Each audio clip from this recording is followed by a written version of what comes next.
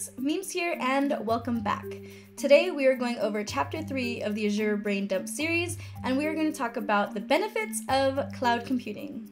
To recap, the BrainDump series is my version of a study with me video, and it's a way to share knowledge that I acquire while preparing for IT exams. So the current topic is the AZ-900 exam, which is Azure Fundamentals. I create weekly-ish videos breaking down each chapter and summarizing everything that I learned in that section. If you missed the first two videos, don't worry, I will put the links down below. The first video was an exam overview, and the second one was defining what cloud computing is, what Microsoft Azure is, things like that. Before we jump into today's session, I want to thank all of my reoccurring viewers. I really appreciate you joining the videos and leaving comments and messages, and I hope that you enjoy the content. If you're new here, welcome. Please browse the channel, and I hope you stick around. Please remember to like, subscribe, and follow me on social media at Mimz Tech Group, and let's get started.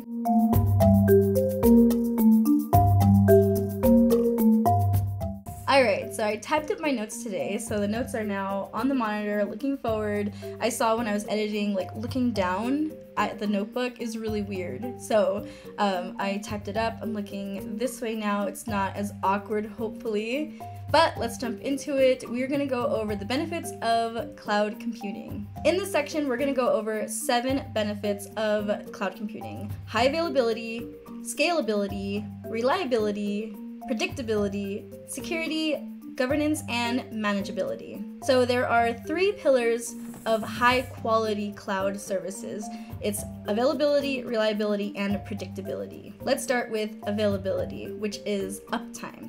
So the definition of high availability is the ability of a system to remain operational to users during planned and unplanned outages. Note that 100% availability is impossible. There's always going to be environment needs, maintenance windows, things like that. Let's jump into planned and unplanned outages. So planned outages, we're going to talk about 4. One is patching, so patching operating system, patching security updates. 2 is application updates and website maintenance.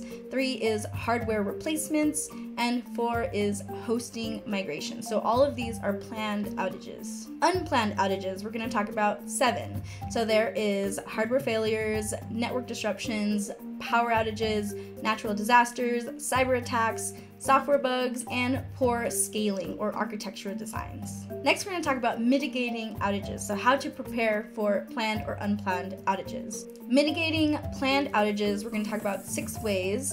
1 is gradual deployment strategies, testing and monitoring deployments, easy rollback plans, small deployments, frequent deployments, and automation. Mitigating unplanned outages, we're going to talk about 9. So the first one is make sure every core component has redundancy.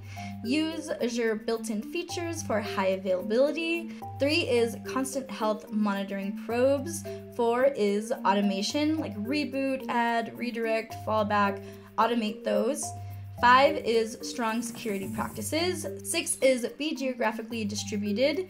7 is disaster recovery plan. 8 is test your disaster recovery plan. And 9 is load testing for scaling. All right, let's move on to scalability. So the definition of scalability is the ability of a system to accommodate increasing demands by adding or removing resources as needed. This is different than elasticity, which we will get into shortly, but that's more automation. Benefits of scalability. Scalability allows a system to adapt to changing usage patterns and handles increased traffic without requiring changes to application or design. Scaling is based on fluctuation. So depending on the company type, fluctuation goes up and down based on day or time, demand, things like that. So some examples are like school registration is usually in September, so fluctuation will go up.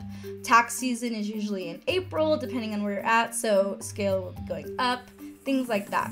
Moving on to types of scaling. In this section, we're going to talk about 2. There's vertical scaling and horizontal scaling. Let's start with vertical scaling, or VS for short. This is when you scale up or down. So vertical scaling is when you add more resources to a single server. So you're increasing resources like memory, CPU, etc. There is an upper max limit to VS. It's 96 virtual CPUs, 384 gigabytes of RAM. That's the limit for VS. And this does not improve high availability. Next one is horizontal scaling, which you might have guessed is HS, and this is when you scale in or out. This is when you add more servers to a system to add more resources. There is no limit to scaling for HS. It adds complexity for load balancing, and it can, not always, but it can improve high availability. This is kind of a given, but the impact of system cost, we'll just discuss it really quick. So when you add more resources to a system, it will cost you more. When you reduce resources, it may reduce your cost. But having a scaled system allows you for zero waste. So whenever you need more, you get more. Whenever you don't need any more, you remove it. It's a perfect size all the time. All right, let's talk about elasticity very quickly. Elasticity is defined as the ability of systems to quickly, easily scale up or down the amount of resources that a system uses in response to changing demands. Yes, this sounds very similar to scalability, but elasticity actually uses automation, so an AKA for it is auto-scaling in the cloud. So how elasticity or auto-scaling works: it will monitor metrics to determine how busy a system is. It will add resources when it exceeds this limit, meaning that it's too busy, and then it will automatically remove those resources when it falls below a limit line, meaning it's not busy anymore. Elasticity benefits, we're going to talk about 4 today. So it's more efficient and cost effective. It minimizes cost waste.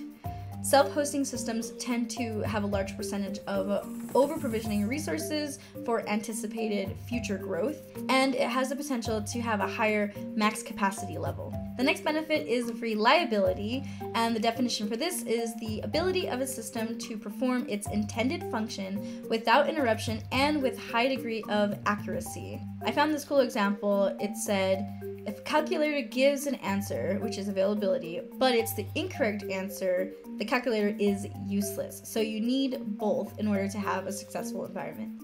How cloud can provide reliability. So we're going to discuss 4 ways. The first one is auto-scaling, so scaling resources to prevent app crashes. Multi-region deployment, global reach to prevent app crashes. Data backups and replication, self-explanatory, and health probes and self-healing. So use those tools to detect issues and errors. All right, moving on to the benefits of predictability. So let's recap on those 3 pillars of high quality cloud. The first one was availability, the second one was reliability, and now we're going to discuss predictability. The definition of predictability is the ability to forecast and control the performance and behavior of a system. This also includes the ability to predict future cost. Some benefits of predictability: it gives you the confidence that a system will continue to perform at the expectation level in the future, and it gives you reassurance that you won't get an unexpected higher bill in the future. How Azure achieves predictability. We're going to talk about 6 ways. So the first one again is auto-scaling. It gives the ability to scale up or down to help control the cost. Load balance, so it creates new instances when needed and removes those when demand goes down. Different instance types. So Microsoft offers cheaper virtual machines so you can select different tiers. Cost management tools. These are built-in tools that give an estimate of months and allows you to budget accordingly. APIs. You can use an automation program to report and analyze on cost. And price calculators. There are public calculators that help you see the cost based on your needs prior to purchasing. Next benefit is security, and there are many things to consider when talking about cloud security. Cloud providers are targets for hackers, so they spend a lot of time and money on security. Cloud providers are required to go through security audits and achieve compliance certifications. They provide customers with the tools they need to enable and monitor security on their own side. So security is a shared responsibility. It's not just the clouds and it's not just the customers. So obvious question, why is security needed? You want the confidence that your cloud provider cannot easily be defeated by hackers or those with malintent. How Azure achieves security. So 1 is there is an industry standard for compliance certifications. 2 is MSRC, which is Microsoft Security Response Center. And this is a team of professionals that monitor the system looking for suspicious traffic. You can enable always-on DDoS, which is denial of service, the Azure Policy and Blueprint, which is a governance service that provides a basic level of security, the RBAC, which is role-based access control. There's Azure AD, which is Azure Active Directory. It controls user access. Always up-to-date platform service, which is security patches that are managed by Microsoft. There's also update management. So if you run your own platform, so infrastructure as a service, update management will allow you to schedule patches, encryption by default, and security services provided by Microsoft. Next benefit is governance. Governance is the process of defining, implementing, and monitoring a framework of policies that guide an organization. So how an organization chooses to do business, or the policies in place to establish how an organization will use the cloud.